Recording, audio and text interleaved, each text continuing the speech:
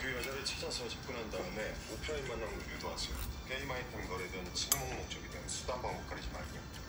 약속이 성사된 다음에는 목요일 오후 4시에 만나기로 했어요.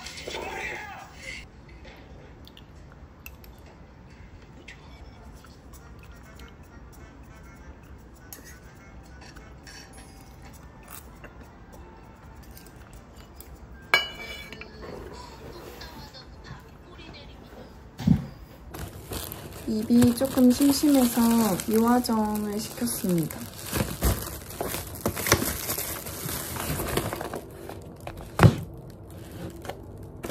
이게 얼음팩으로 사과즙을 얼려서 주셨어요.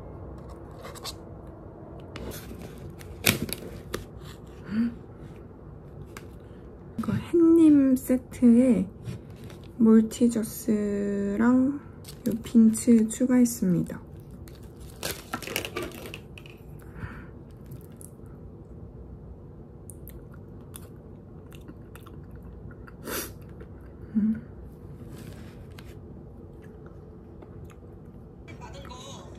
후르츠 링도 포함되어 있어요.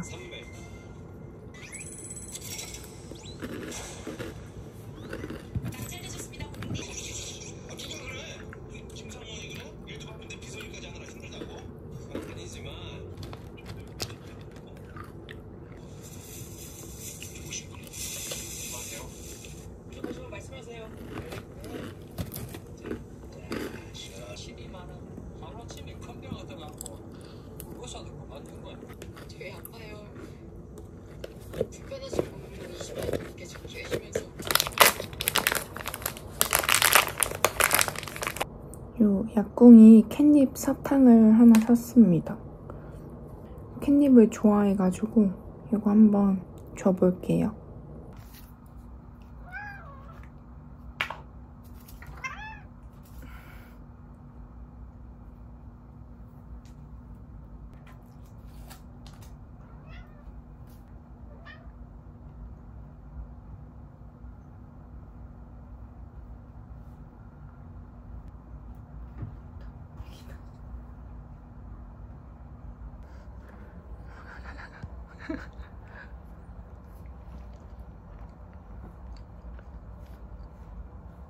엄마?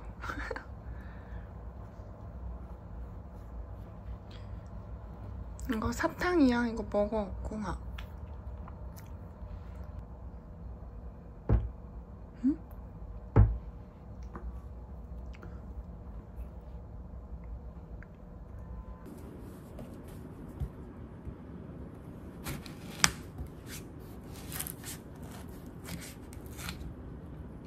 응?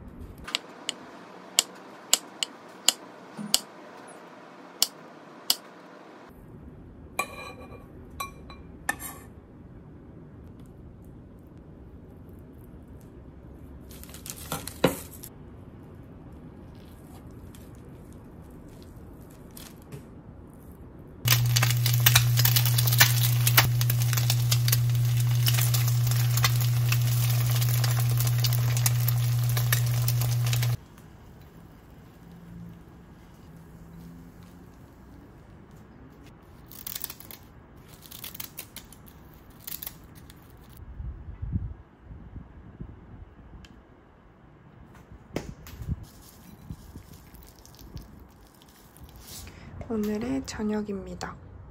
아보카도명란비빔밥이랑 낙지젓.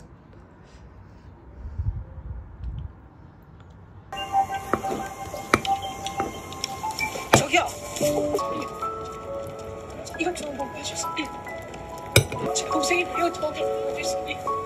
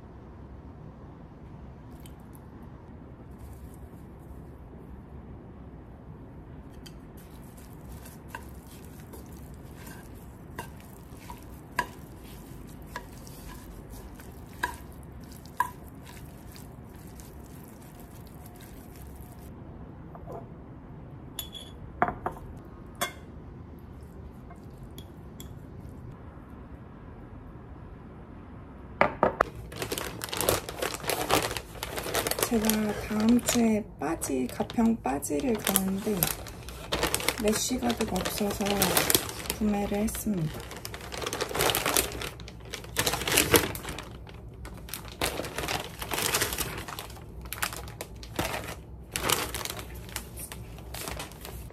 크롭 긴팔이랑 반바지랑 이너 나시도 샀습니다.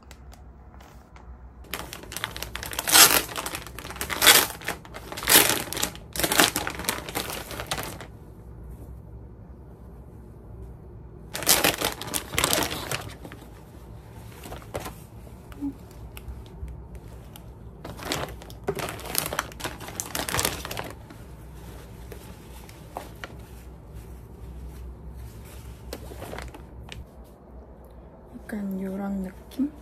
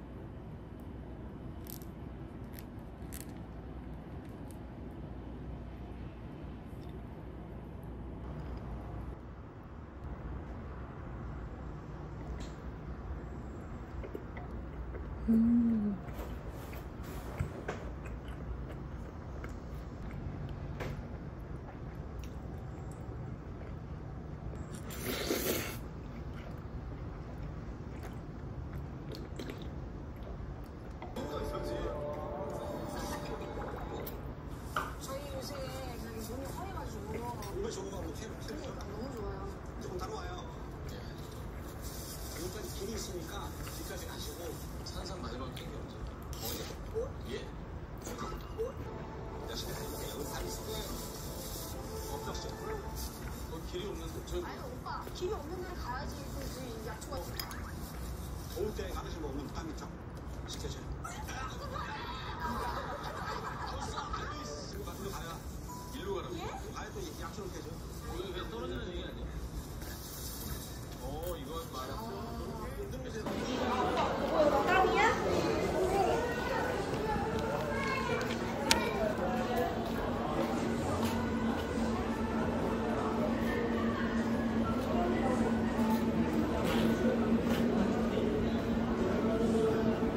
넣어드렸고요. 무조건 따로 없으니까 조심히 가져가시면 되겠네요. 네, 네, 고맙습니다. 감사합니다. 네, 안녕하세요.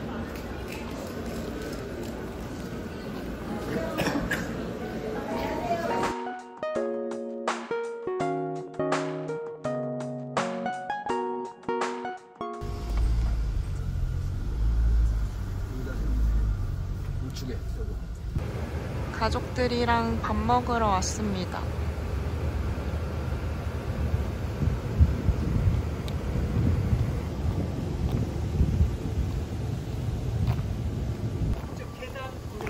네, 감사합니다. 와,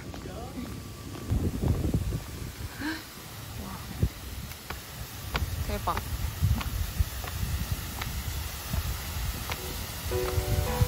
감사합니다. 고맙습니다. 수고합니다.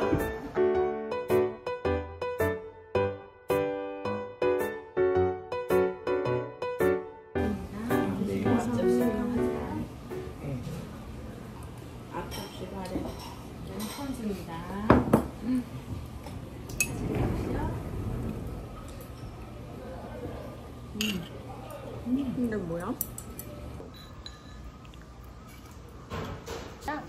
회색빛 도는 게 농어, 광어 지느러미, 얘는 홍미나입니다. 감사합니다.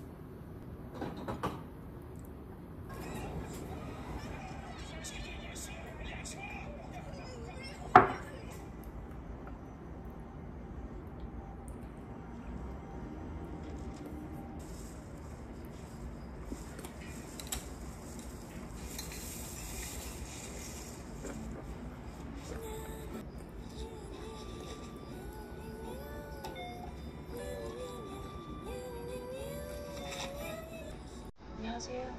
무슨 일이에요? 네.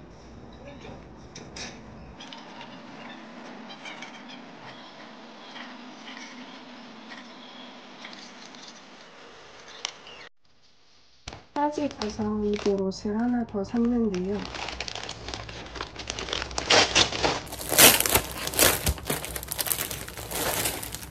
이런 노란색 원피스를 하나 샀습니다.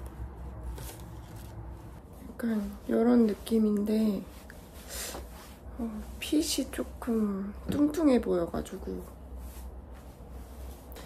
좀 뚱뚱해 보이는데?